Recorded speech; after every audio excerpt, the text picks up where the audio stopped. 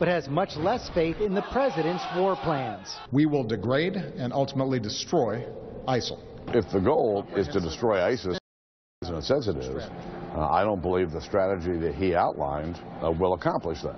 Why not? At the end of the day, I think it's going to take more than airstrikes to drive them out of there. At some point, somebody's boots have to be on the ground. That's American? the whole point. Listen, the president doesn't want to do that. If I were the president, I probably wouldn't have talked about what I wouldn't do. And maybe we can get enough of these forces trained and get them on the battlefield. But somebody's boots have to be there. And if no one else will step up, you would recommend putting American boots on the ground? We have no choice. These are barbarians.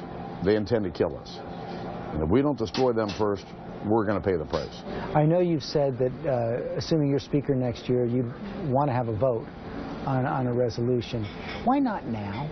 I'd be happy to. Last night, on my orders, the president, typically in a situation like this, would call for an authorization vote and go sell that to the American people and send a resolution to the Hill. The president hasn't done that. He believes he has the authority under existing resolutions to do what he's doing. You don't agree?